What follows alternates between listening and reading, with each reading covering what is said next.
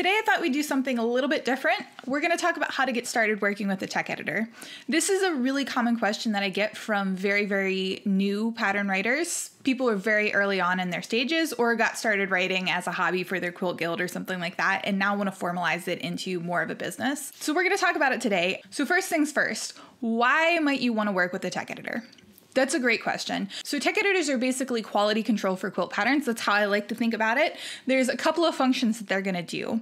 First, they're going to read through the pattern and make sure everything makes sense, just kind of for general readability and flow. Does it make sense?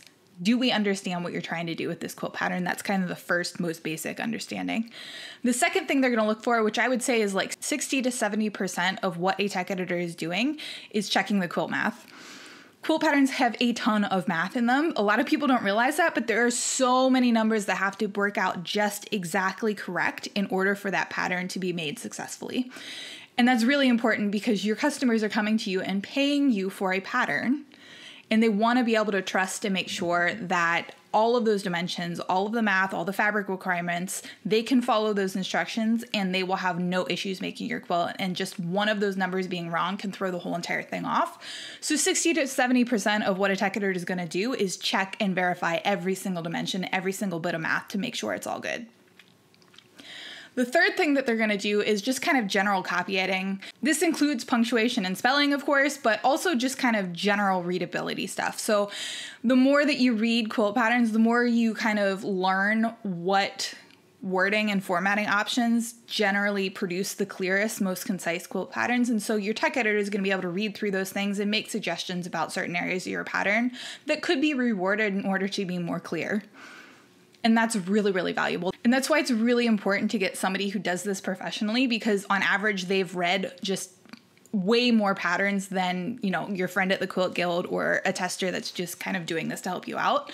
That's a really, really valuable experience, and that's why you pay them good money for it. So let's talk about what to expect.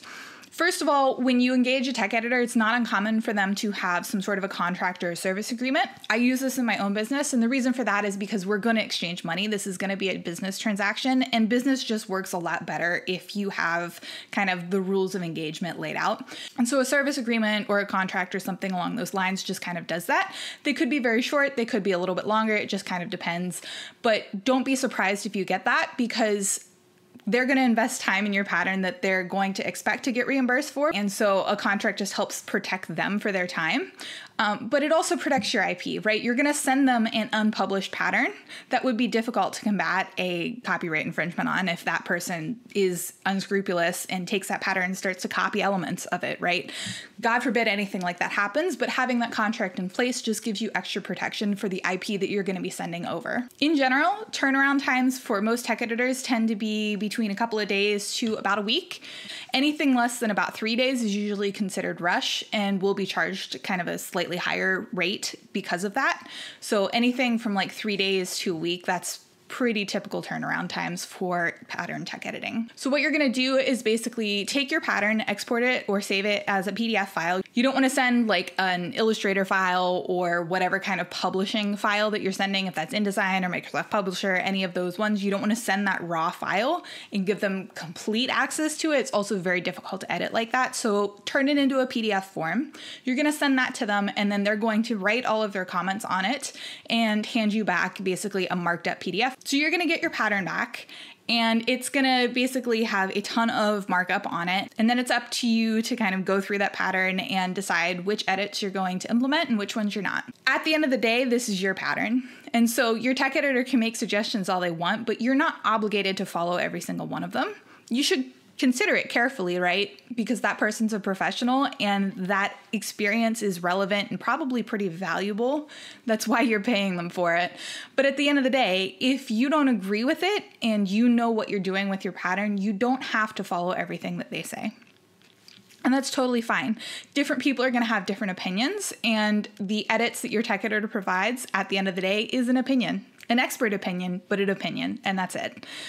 If you're constantly in a situation where your tech editor is bringing you a lot of feedback that you just don't agree with, that might be an indicator that that person's not the greatest fit for you. And that happens, right? not everybody works great together, even if they're both great people. It's not anything on you or on them. It's just they're not a good fit for you, and it might be time to kind of look for another tech editor.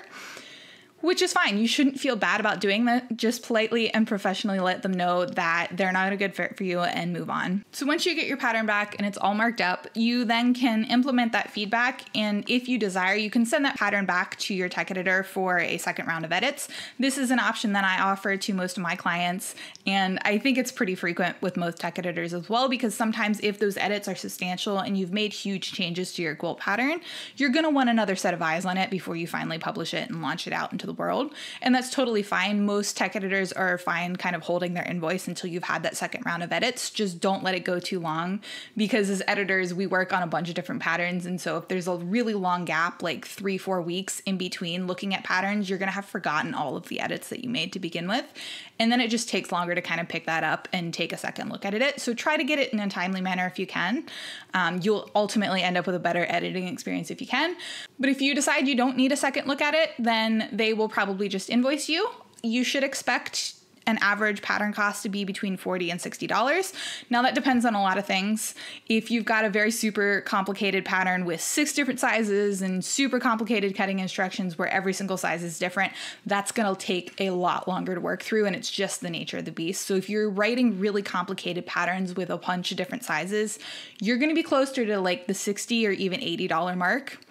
But if you tend to write fairly simple block paste patterns with just, 2 to 3 sizes, fairly straightforward, you should be closer to like the $30 to $40 mark.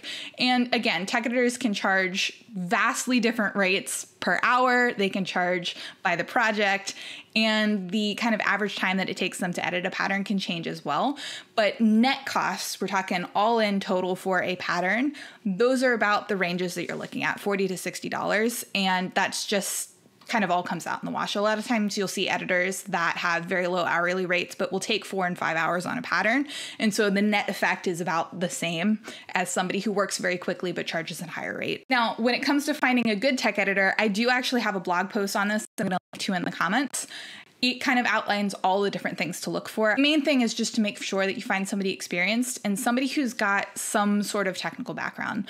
Now, what I mean by that is somebody who's good at math, because like I said, 60 to 70% of what your tech editor is doing is checking the math. And so if you've got somebody who's got experience with numbers, either they're, an accountant or a high school math teacher or an engineer, a scientist, something like that, somebody who's very, very used to doing a lot of math reliably, they're going to tend to make much better tech editors than somebody who's just kind of read a lot of quilt patterns. Not that there's anything against that. You can find good people in both areas, but these are just kind of generally some things to look at. There are, unfortunately, such things as bad tech editors, people that miss a lot of math errors, which is not a good feeling at all, especially if you're paying somebody to do a job for you.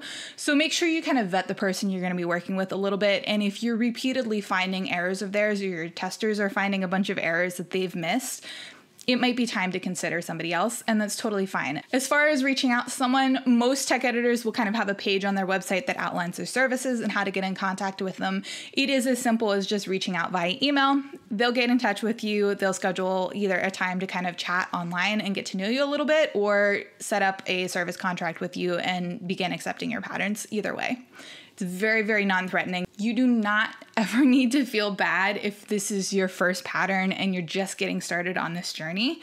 Maybe you don't have a website yet. Maybe you don't really have an Instagram account for your business. That's totally fine. You don't need to feel bad about that at all. Tech editors are your friends. We just want to help you write the best pattern you can, and we love seeing all of your beautiful designs. So don't hesitate to reach out. We're also happy to chat about any kinds of issues that you're running into as you're writing your pattern, or if you just need kind of a second opinion as you start to organize your pattern into something great. Alrighty, I hope that was helpful. I will be back next week with another Tech Tip Tuesday. If you found this helpful, please like and subscribe so you don't miss a thing. See ya!